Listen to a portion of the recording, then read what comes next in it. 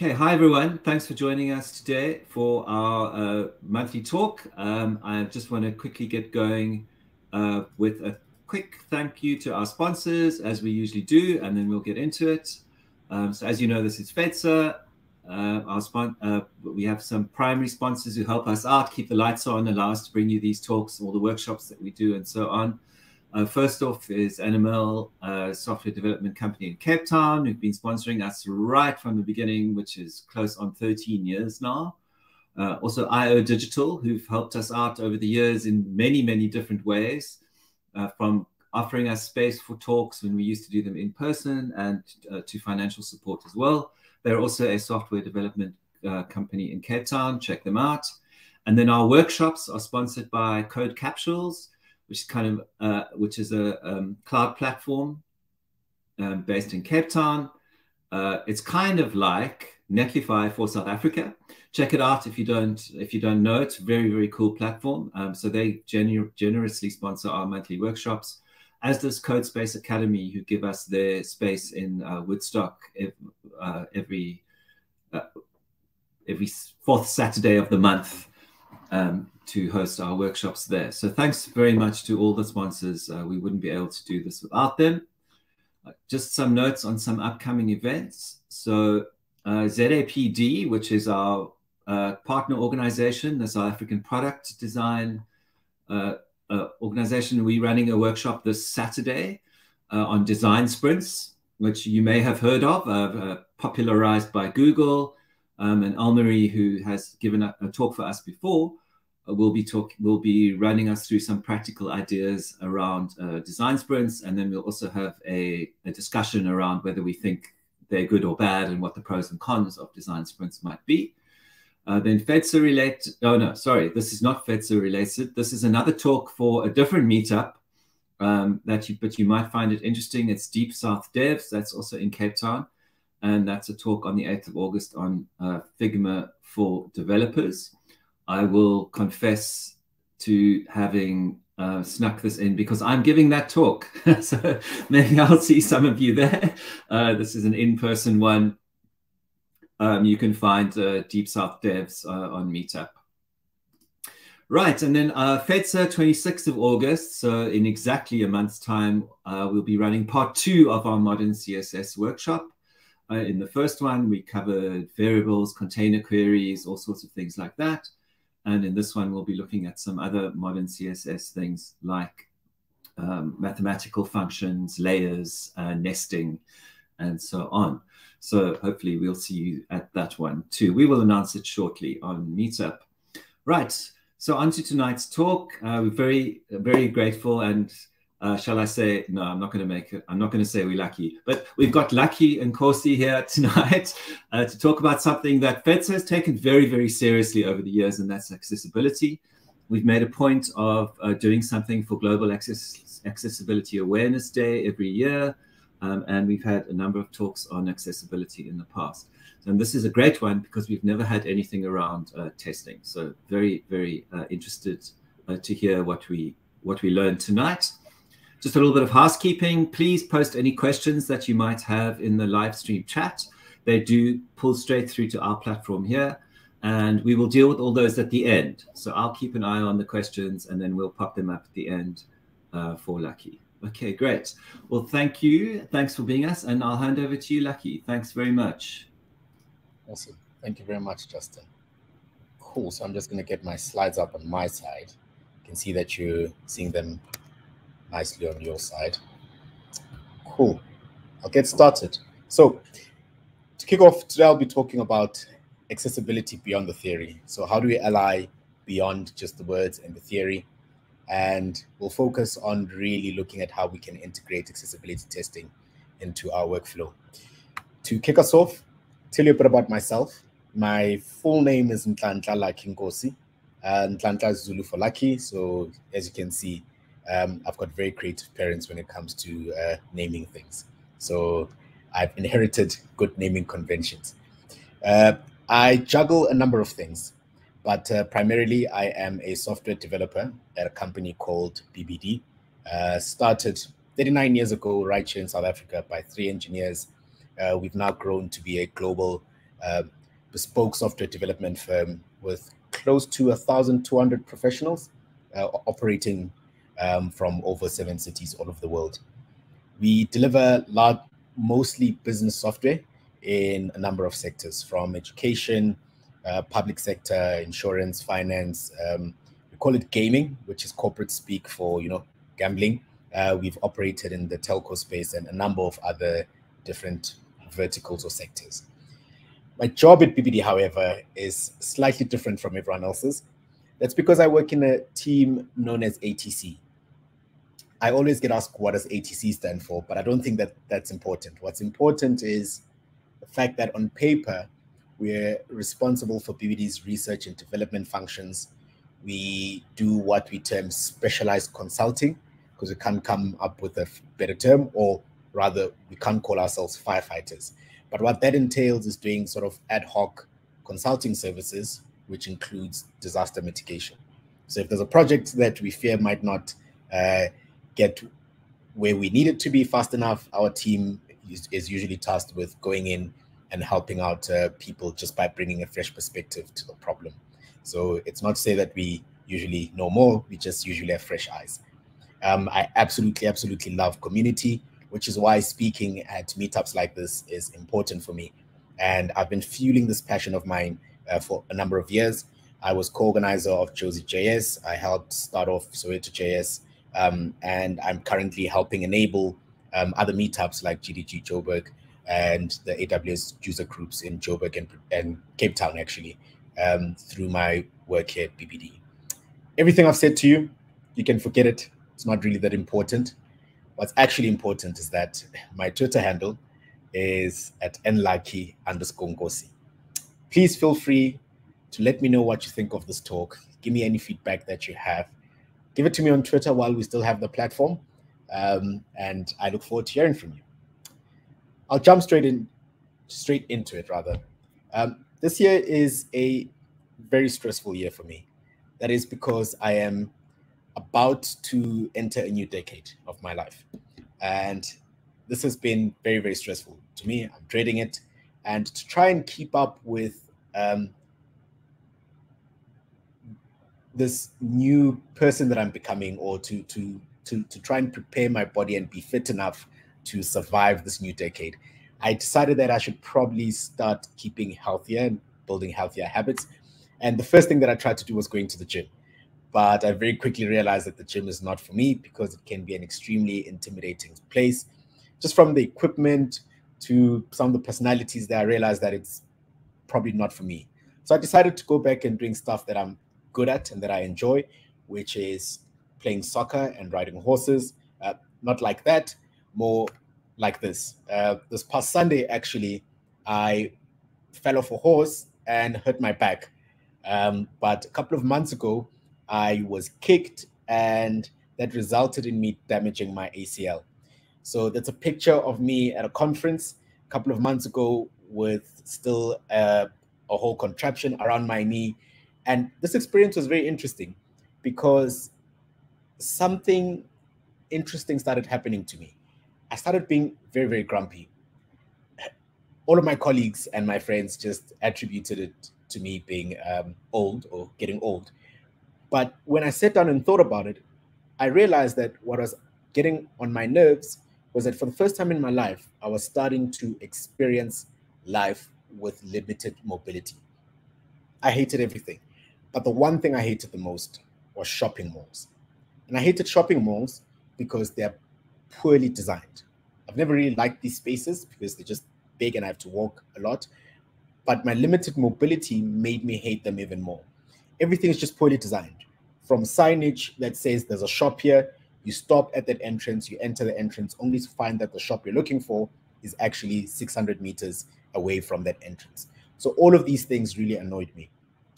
And it got me thinking, if I, with my limited mobility, which is just a temporary limitation, am so frustrated, how do people with permanent accessibility needs actually navigate spaces like this?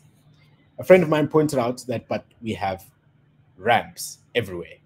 And so I noticed that these ramps, which were everywhere, a lot of them are actually not practical to use, not even for wheelchair users. And I don't know if you've ever tried walking on a ramp with crutches, but I'll tell you this, it's very difficult. And there were spaces where there were no stairs for me to use with my crutches. And I actually ran the risk of falling quite a bit. This made me start wondering, whose responsibility was it to actually make sure that all of the spaces that I'm navigating are accessible to me? And this contemplation made me start pointing fingers. It's the shopping mall's fault, it's the developer's fault, it's the architect's fault, the whole 9 yards. But then I started wondering, who's responsible in our field to making sure that the solutions we build are as accessible to as many people as possible? To answer this question, I think we need a common understanding or common definition as to what accessibility is. You'd have seen the word ally in my title, pronounced ally, where the 11, or ally rather, is a numeronym, where the 11 in between A and Y stands for the 11 letters between A and I. So if you've heard of internationalization, we often shorten that to I18N as well. So numeronyms are quite cool and I like them. But I looked around a couple of dictionaries, and these dictionaries converged to this definition, where they talk about accessibility being the quality of being easily reached, entered, or used by people who have a disability. This is a very general term. I was quite interested in it in terms of front-end development in general, but specifically the web.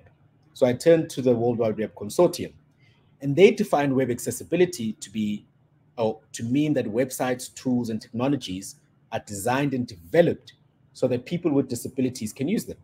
They're going to specify that it means that these things that we develop are developed so that people can perceive, understand, navigate, and interact with the web that we love so much. And so to answer my initial question of whose responsibility is it, I'll start off and just go straight to the answer and say, it's everyone. That's like effectively asking, whose responsibility is it to make sure that the checkout button on a shopping site works? It's absolutely everyone's responsibility. Everyone that's involved in the software development lifecycle, that is. We have long agreed that it works on my machine is just not enough.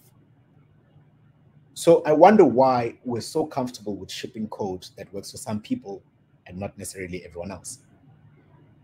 In my conversations with people around accessibility, I get the sense that people view accessibility as a nice to have or something that we do to benefit people with disabilities, almost as if we're doing them a favor.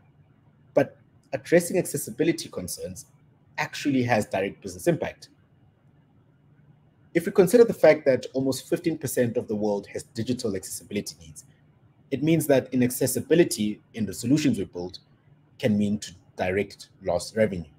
Can you imagine 15% of, say, Amazon's revenues? That's the potential that we have. That's the potential lost revenue when we build solutions that aren't accessible. And what's changing now is that there's this tide of legal requirements. So the US has laws, the EU. In fact, I gave a talk recently in Germany, and they were telling me that in about 2 years, accessibility in web-based solutions is about to have a lot of laws, similar to what we have with Poppy. A lot of those similar laws are about to come up. And the EU isn't unique. Even us here in South Africa, we have the Disability Act, which actually pushes us to try and build accessible solutions. And more, just as we saw with GDPR turning into Poppy, we're going to start seeing the addressing accessibility needs becoming a legal requirement. So we need to equip ourselves to make sure that the solutions we build are accessible. So how do we go about doing this? Well, the W3C, the World Wide Web Consortium, has something called the Web Content Accessibility Guidelines. Now, this is a set of technical guidelines which help us make content more accessible to people with disabilities, people that use the web.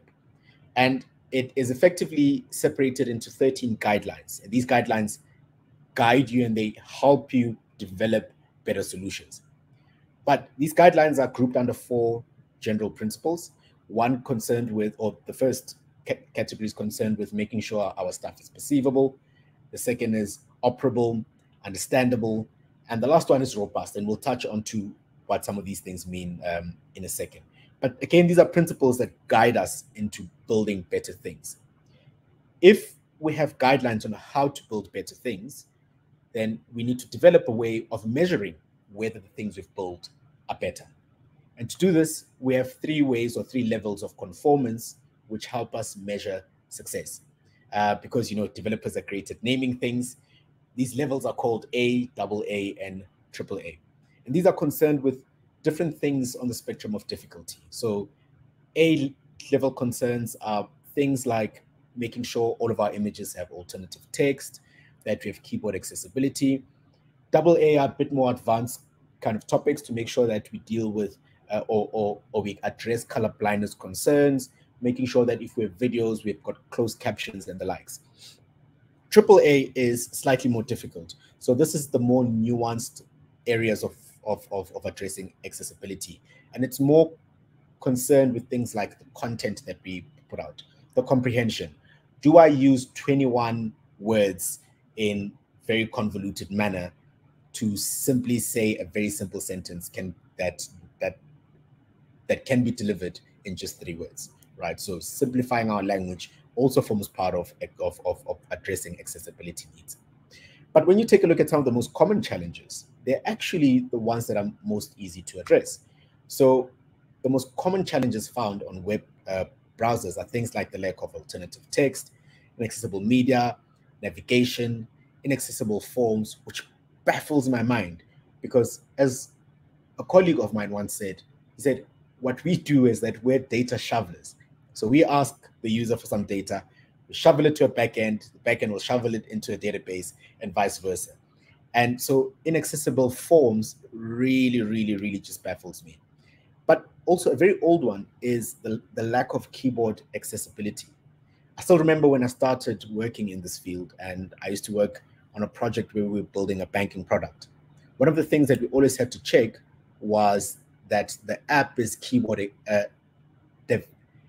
was that we could navigate the application using just keyboard shortcuts. The reason we did this was to increase the performance of the bank's employees and not necessarily accessibility or addressing disability concerns. But it baffles me that so many years later, this is still one of the most biggest concerns. And when we think about shortcuts or keyboard shortcuts, research has repeatedly shown us that using keyboard shortcuts directly leads to productivity gains.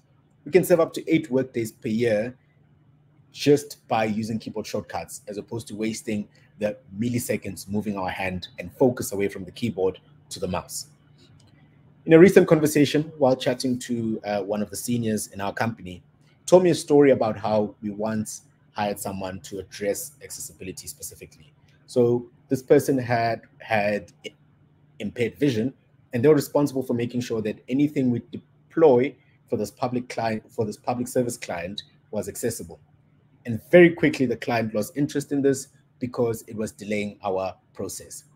And so this got me a bit confused, because if you're a public service client, it means that we need to make sure the software is usable by every single person. And then I realized that what makes it challenging is that we actually perhaps are limited in terms of the tooling we have to be able to test all of these things. So we took such a big complex project, gave it to one person instead of developing tools around that. But that was a long time ago. Today, we have a number of tools, and effectively this talk is us exploring some of these testing tools for absolutely every single person in our software development lifecycle. To start off, I'll start off with my favorite group of people that I work with. And these are QA engineers, test analysts, whatever you call them, they will stress you if you're a developer. And speaking of manual testers, the W3C has a list of over 100 tools that you can look at. And all of these tools are aimed at testing accessibility concerns. They call this tool the Web Accessibility Evaluation Tools List. And what I like about this website is that on the left-hand side, they've got filters. And these filters help you address specific regulations, specific things, like if you want to focus on color blindness, there are tools specifically for that. And so I'm going to share with you just some of my favorite accessibility testing tools. We'll start off with a website. We do need something to test with. I like FETSA, so I decided not to use their website to test this out. Instead, I looked to the Google Chrome dev team. So they build a website called web.dev, and they built this website that they claim is deliberately inaccessible for demo purposes. Whether that's true or not, I'll leave that up to you to decide. But this website is quite cool. It is on the wrong tab. I'll show you what it looks like now. Just give me a second, and there we go. So this website, I'm running it on CodePen, but in debug mode. And what this means is that you can play around with it without the iframe that has the code, but you can still go and tinker with the code if you go out of debug mode. So this website, deliberately inaccessible, so we can play around with it without making anyone upset. While we're speaking about the Chrome dev team, one of my favorite tools, and I think every or most web developers should be familiar with it, is called Lighthouse. Lighthouse is a great accessibility testing tool. So you can run Lighthouse straight from your DevTools by clicking Inspect. And on one of your tabs, you should have Lighthouse. You simply click Analyze Page, and Lighthouse will test a number of things. It's able to test things like best practices, accessibility, accessibility on mobile. It looks at your load times and a whole bunch of things. Right here under this pop-up, there's a checkbox here, or there's a number of checkboxes, and there you can check or uncheck the different things that you want to test. So here specifically, I've opened up accessibility, and it goes and looks at all of the accessibility issues that it goes and finds on the web page that you've pointed it at. The cool thing about this is that it's shipped by default with your browser, and it gives you a score. So this page has gotten a score of 63. And what you then see is that it breaks down what these issues are. So it tells you that this button specifically doesn't have an accessible name. It gives you titles like contrast, so you know that these concerns or these errors that I'm finding here are concerned about color contrast. It gives you a number of things. But what I like about it as well is that it tells you what audits you passed. It gives you some debug information so that when the test team sends this back to a developer, we can understand exactly what conditions this test was run under. Somewhere here, they also tell you what items you need to test manually. So things like making sure that the page has a logical tab order. And they're not able to test this for you, which kind of makes sense. And this really brings me to my second favorite tool. And my second favorite tool is called Wave. Now, Wave stands for Web Accessibility Evaluation Tool. I don't know how they got to Wave. I think if we were to take the actual letters, it would have been Wait, which isn't as cool as Wave. And I guess then we can't create this cool logo. But Wave is a browser extension. You can get it on most of your browsers. And what's cool about Wave is that you add it as an extension, but it doesn't live in your DevTools. What Wave does is that it actually goes and annotates the page that you're actually currently on. So here we see that there's 6 areas, there's 6 major areas, there's 17 color contrast issues, there's a couple of alerts. But if you click on details, it will actually break down what all of these areas are and where they are. So if I hover on that, it's currently highlighting the title that says Medical Mysteries Club. I can disable that. I can go back and visit it over there. Now that's not highlighted again. But one of the cool things that I like is that if we take a look at this about over here, we see that it complains about this color gradient, or the contrast rather. If we go to the contrast tab, we're then able to tinker with it until we see which one of the gradings it actually passes. So if you put it here, it passes for AA, but it fails under AAA, which is the strictest. So if I make it slightly darker with a contrast ratio of 7:1, it now passes both of them without actually changing the fundamental design of my web page. And I think that's really powerful. We saw that the Chrome DevTools told us that we need to manually check tab order. And when we take a look at the tab order there, Wave goes and annotates all of the different elements on our page. I personally would have expected the main logo to be the first element in my tab order. But when you take a look at it, the subscribe button is actually the first element there, which means that, yes, this is probably the most important because we want people to subscribe with our email addresses, but we can't even tap into our input to enter that email address that we need to begin with. So for us, when we looked at it without these annotations, everything looked perfect, everything looked in order. But for someone who's not using a mouse, who's using just a keyboard, they would not have been able to enter this thing as intuitively. So now that we've seen that, I'm just going to go back to my slide. Cool. There we go. This brings me to my next tool. My next favorite tool is called XDevTools. And XDevTools operates just like Lighthouse in that it is an extension. Firstly, like Wave, that it's an extension, but like Lighthouse, that it's in your DevTools. But I'm not going to show you a demo because when I started preparing this talk, my free license had already expired. And X is probably, or DQ is probably the leader in the space of work, and they've got a lot of incredible tools that you use. The core engine, though, called X Core, that part is open source. Speaking of that, we've addressed QA engineers. Let's talk about my second group of favorite people, project managers. Now, for project managers, the type of work that I generally prefer is one where, or the type of tooling rather, is one where I look at things almost as if I'm looking at a dashboard, because then that gives me an overview of where the project is, what's lacking, and what needs to be addressed quickly. And for that, I'd like to introduce you to something called PALI, your automated accessibility testing pal, right? So PALI is a tool that we can use in our code firstly.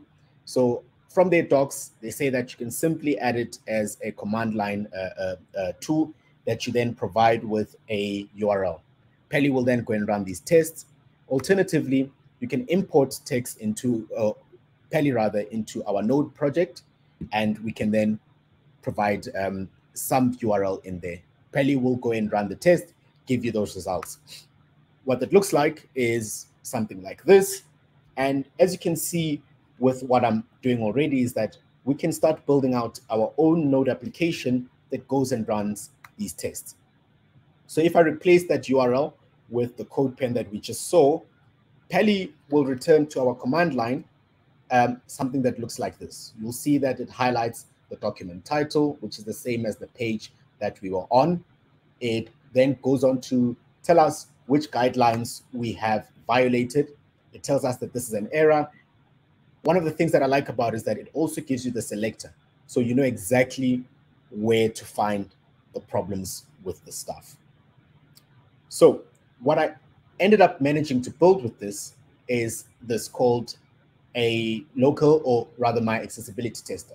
So if I provided with a website and if my server is running, which I hope it is, I didn't check, there we go. So PALI returns from that Node backend with all of the issues on my URL, which means that I can even test this URL itself.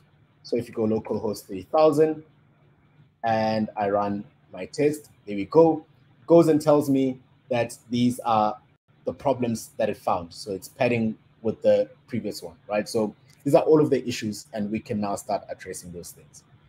I got really excited when I got to a point where I was building this. And then because I'm a JavaScript developer, I started getting suspicious. I'm very suspicious when I build something that feels new, because chances are there's a JavaScript developer somewhere that's done this already.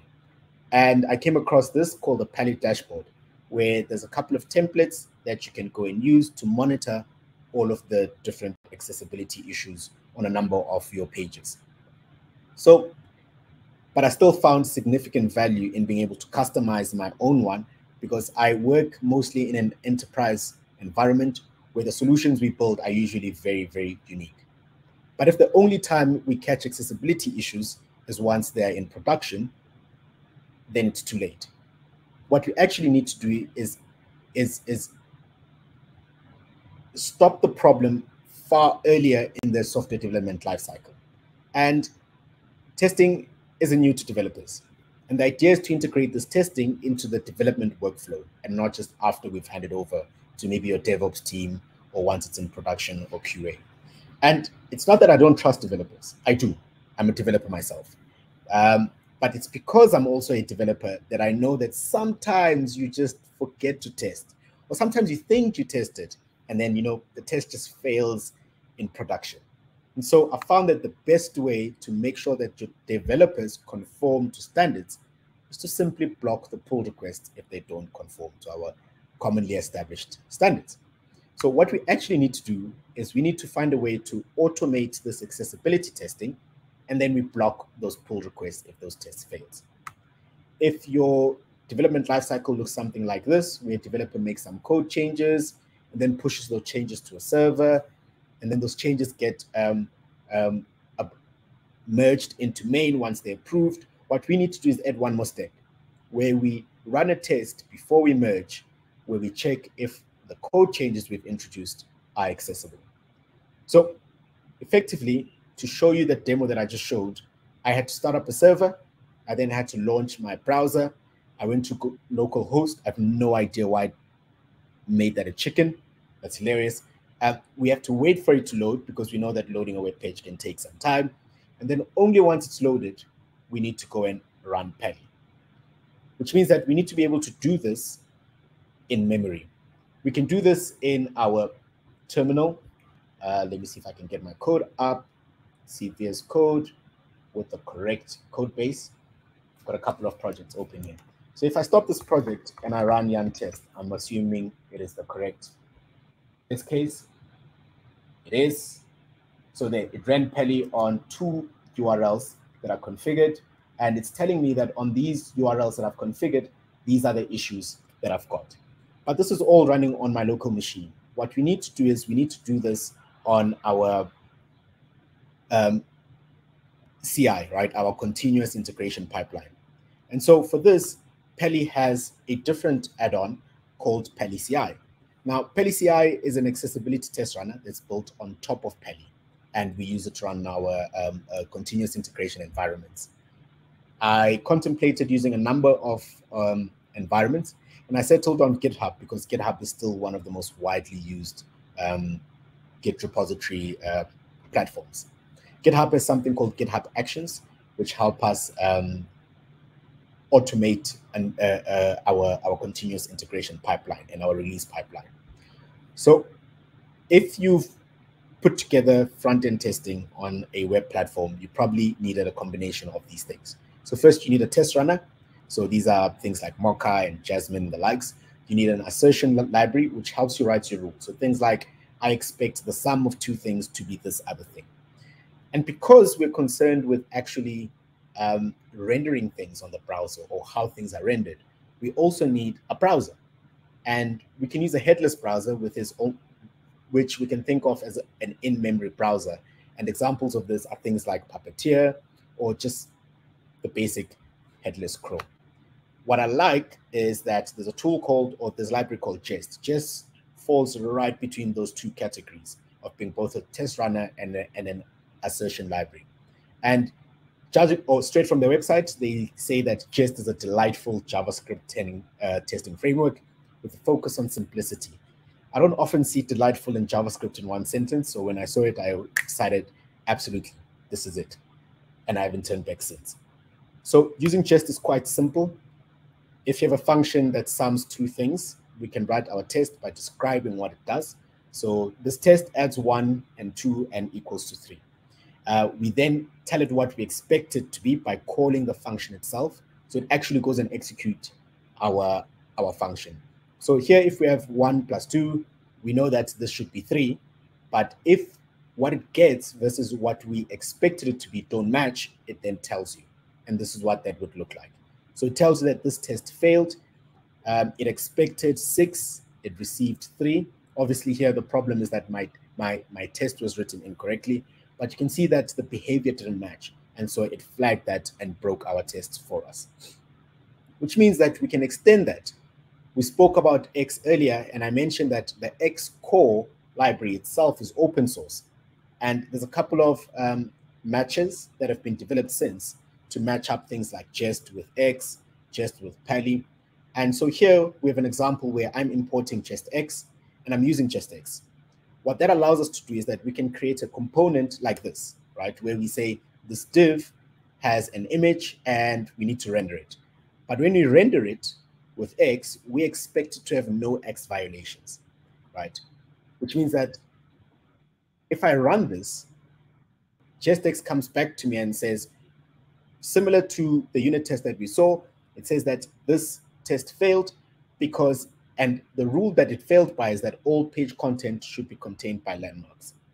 Now, if you look at the previous test that I've been doing, we were doing tests on entire pages. In spaces that I work in, I very seldom have to build entire pages. I often, or more often than not, I'm concerned with smaller components that fit into a bigger page, which means that this rule is no longer actually applicable to this scenario that I have over here. So what X or JustX allows me to do is to then go and configure those rules. So a rule like regions doesn't make sense in components, it only makes sense in pages. And so I would disable it for tests that goes in that test components only. But if we're waiting for developers to run tests and build all of the stuff, sometimes that's late. Personally, I want to know that I'm doing something wrong as soon as I do it. And the best way to do that is to get linters. So I have an X accessibility linter in my code base. So this is a VS Code extension, again, built by DQ University. And what this linter does is that while you're typing, it's able to take a look at the code and do static code analysis and tell you the obvious problems that it can find. So on the screen, you can see I've got an image, it's a source, but the image doesn't have any alternative text. And so to address this, I can simply see what the issues are. It even suggests a number of quick fixes for me. So we've now seen how we can stop developers in our CI pipeline. We've seen how we can guide developers to running things better on their local machines. And when I spoke to one of my colleagues, he said the problem that he fears is that if I configure my CI pipeline to run all of these tests, we're going to have a lot of developers that just push up code in hopes that the CI pipeline will stop the issues and tell them what the problem is. He wanted something that would stop the developer before using up our cloud resources, our build agents, and hogging up the production line. And so I introduced him to something called Husky. So Husky is a very interesting tool that allows us to write some Git hooks, which means that using something like Husky, we're able to run tests on every single commit on the developer's machine, which means that the same test that we run on our GitHub CI pipeline or our Travis CI or our DevOps or TeamCity, whatever tool you use, you can run the exact same test on the developer's machine so that what we use our build agents for is literally just a last step verification process. So if we take a look at my browser over here, I've got an old pull request open, and you'll see that this pull request over here has failed. It failed, and therefore I cannot actually complete this pull request. And if I take a look at it, it says that this test code for LE issues has failed. And when I open it up, it shows me over here that there are 3 errors. It also guides me, just as we saw on my manual tester, that this is where the problem is on this form. This is how you get to it. It's HTML in the body, the nth child or the second child, and there you'll find a form. It tells me what principle I have violated, and it also gives me a text-friendly description of what I've done. So here as a developer, I can go and see what problems I've introduced. What happens on the local machine is that if I try to commit, right, it will run that test and it will tell me that this has failed. In the terminal there, just behind the git command, you'll see that there's some text that's giving me the exact same information that I would have gotten in my CI pipeline without the code leaving my machine and using up our cloud resources. So, quick run through before I close off. We've looked at addressing accessibility concerns by monitoring. So we built a dashboard and we used Pally with Node to do that. We then looked at, or first we started off with manual-ish testing, where we saw tools like Lighthouse, X, and Wave. And now we've just concluded our automated testing portion, where we look at things like gatekeeping our main branches using things like PEL-ECI, testing on a component level with things like JustX, and using Husky and Git hooks to stop the code from even leaving the developer's machine if it is inaccessible. The last thing that I'll show you is tools for designers, because I believe they are sometimes some of the biggest culprits of this, because developers will take a design as is and just go and build it. So there's a number of tools. One of my favorite is this one called Able. They describe it as a friction-free accessibility tool. One of the things that I like about this tool is that it shows you, or it tries to simulate what people with different color blindness restrictions would have.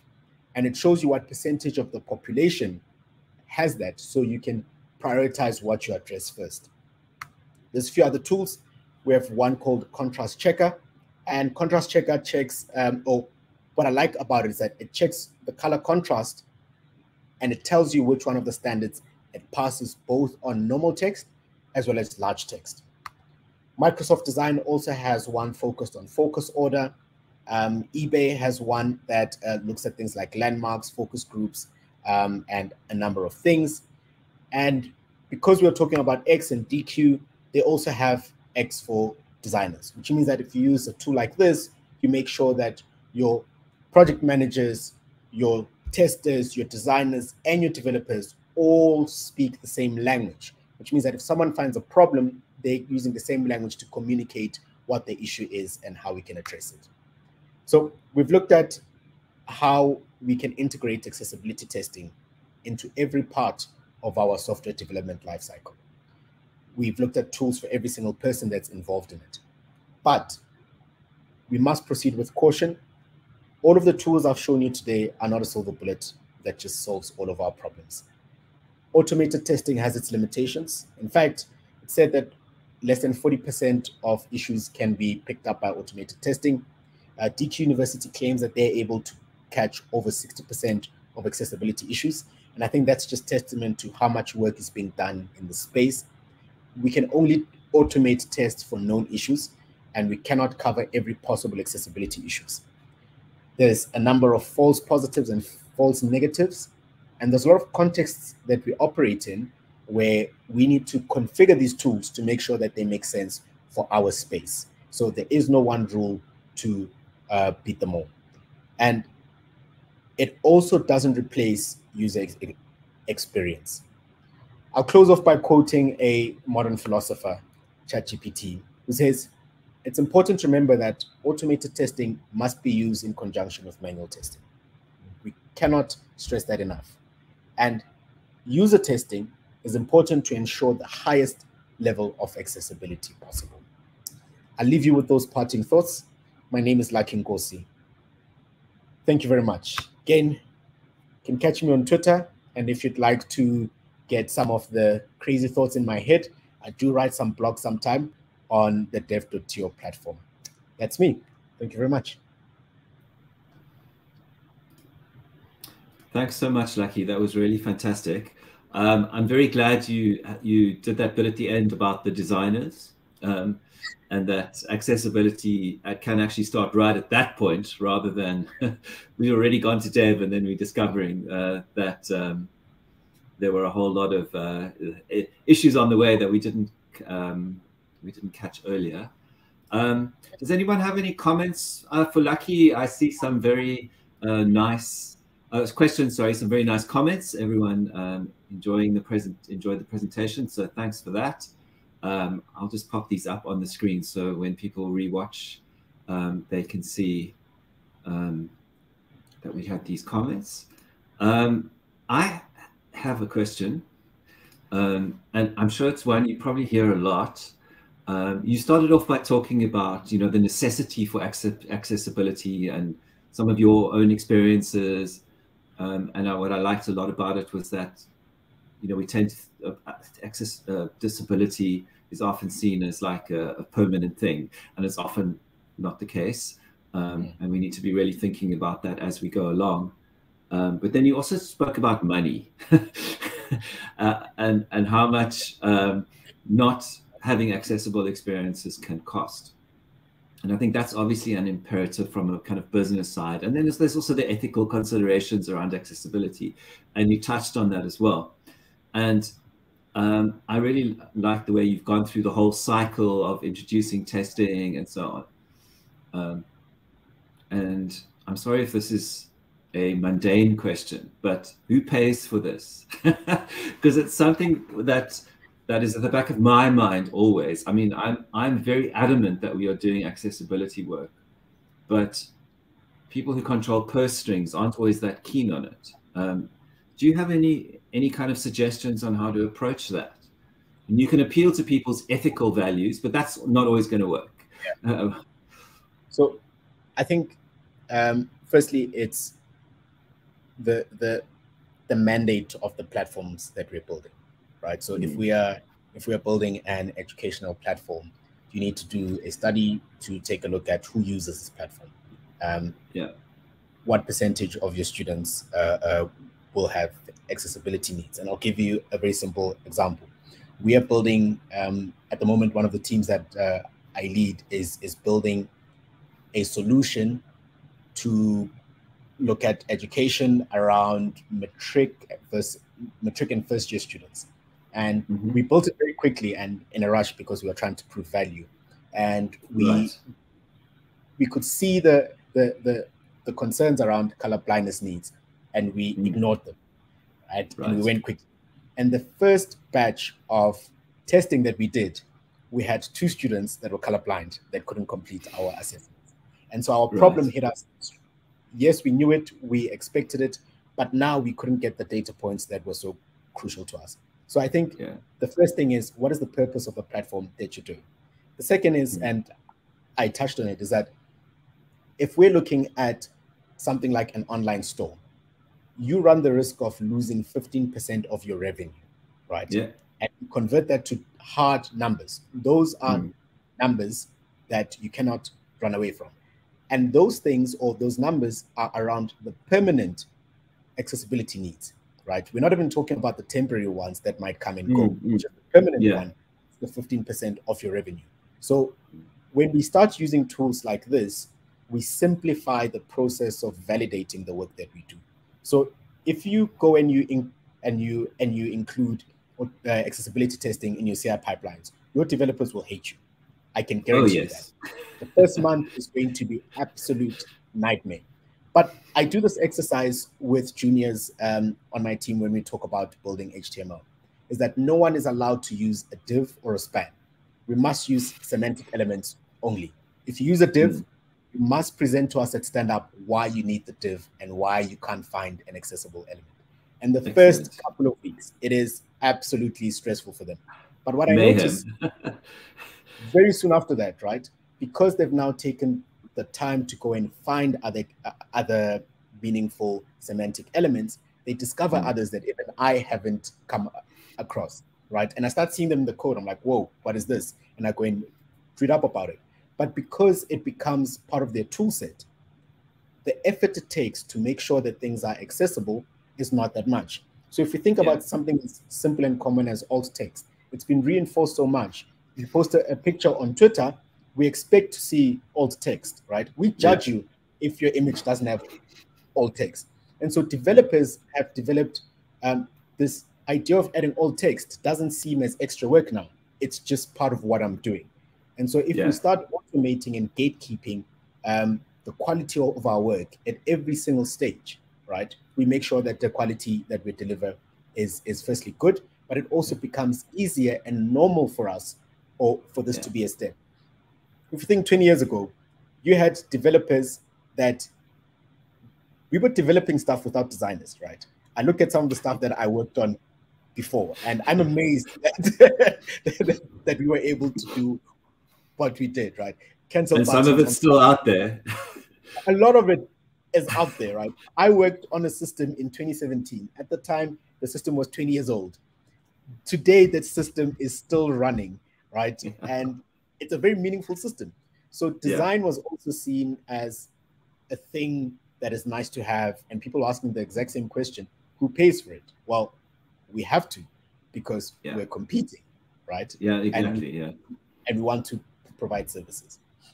Yeah, just before we get onto the question, yeah, I think that's a really good way to approach it, to make it a part of what you naturally do, rather than an extra thing that you now need to do.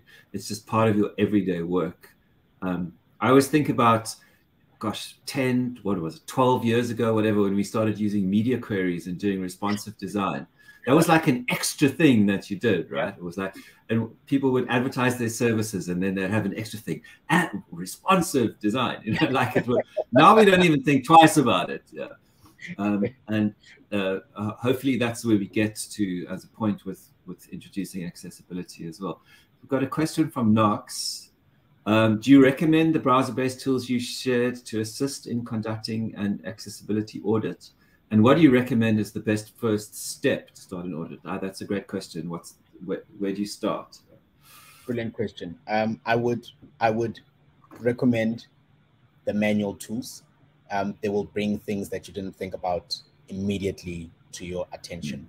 So tools like building a dashboard are great when you're looking at an existing system and you want to make it more accessible.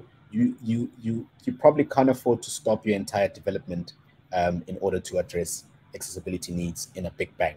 You probably need to take a much more phased approach, where whenever you have some downtime, you can address the more difficult ones or the less urgent issues. And so I would use things like the dashboard parts that I showed you to track our improvement over time. Whereas the manual tools that are browser-based are really good at showing you things immediately. Everyone can use them, which means everyone can immediately start talking the same language without installing anything extra.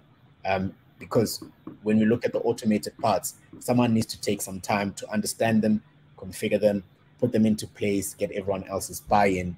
But with the tools, we can discuss it in principle, and then everyone can go and start addressing these issues. So yes, you can do yes, I think that is the best first step to doing a proper audit of your site. Great, thanks so much. Any other questions from the chat? Anyone else have anything to add? Okay, well, I think we can call it then, almost the hour, which is great. Thanks again, thanks so much. That was a really fantastic talk. Takes YouTube about 24 hours to encode everything, and then it's will be available for rewatching and sharing on our channel. We always post the link the next day in our ZA Tech channel, so we'll post it there. Please share if you can. I think this was really a great talk. One of the and such an important topic for everyone. Yeah, as you say, whose responsibility is accessibility? It's everyone. And so thanks so much for all the insights and also great practical information and advice. Thank you very much. Thanks again. Thanks to everyone who joined us. We'll see you at the next one. Cheers. Cheers.